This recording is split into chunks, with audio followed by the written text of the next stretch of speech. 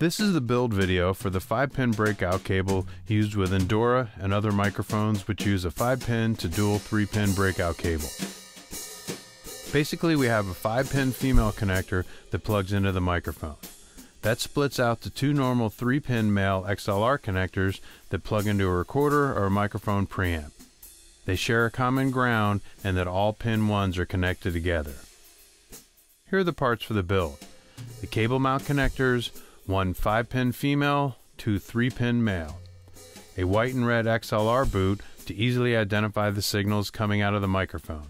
And 10 feet or so of 2-channel snake cable and some heat shrink tubing. See the YouTube video description for a PDF guide with a bill of materials in it.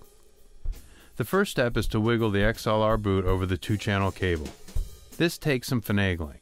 Slide it back a few inches to allow a clean work area. Using a single edge razor blade, carefully cut back the outer sleeving and expose the 2 inner signal cables. Both are twisted pair shielded cables. Trim those and prep as shown. Channel 1 has a brown hot wire and channel 2 a red hot wire. Both have a white neutral wire. Twist the shields together. Interestingly, most multi-channel snake cables follow resistor color codes, as does this one. Brown 1, red 2, and so on. Prep the 5-pin XLR insert by tinning all the solder cups. We're going to connect ground to pin 1, brown to pin 2, channel 1 white to pin 3, red to pin 4, and channel 2 white to pin 5. Inspect your work. This is important. Now slide the strain relief on the cable. This is a bit of a challenge but doable. Note how it lines up to the insert. Slide the outer housing on. It has a slot in it that is aligned to the insert and the strain relief clamp. You'll see just a bit of the strain relief sticking out. Slide up the XLR boot and screw it on. Alright, the hard part is finished. Prep the 2 3-pin XLR cable ends. Start by measuring about 15 to 16 inches back based on the amount of thin heat shrink tubing you have. The length that you make here depends on how close the XLRs need to be while plugging into a recorder or audio interface.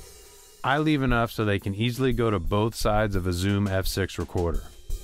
When you have the distance marked, carefully use a single edge razor blade and slit the outer cable covering without cutting through the 2 inner cables.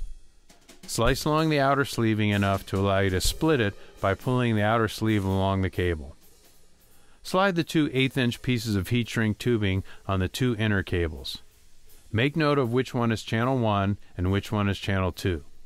Using a hot air gun, shrink them down onto the cables. Let cool and then slide the 3-inch piece of heat shrink tubing over the entire cable and center it on the junction of the full cable sleeving and the 2 inner cables. Shrink that down with a hot air gun. Prep the inner 2 cables to the point you know which one has the brown wire, channel 1, and which has the red wire, channel 2. Slide the white XLR boot over the channel 1 and the red XLR boot over channel 2.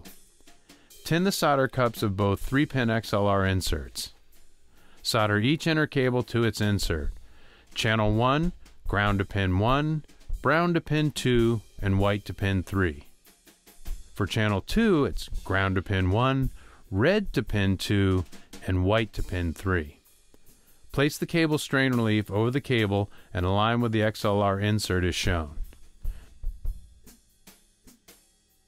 Then insert this into the metal XLR shell until just a bit of strain relief is showing. Slide the XLR boot up and screw the assembly together. Repeat for the second XLR connector. Congratulations! You are now finished.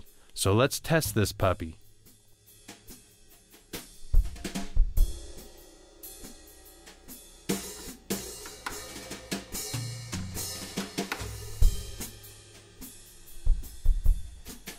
Check the front, check the rear, check 1, 2.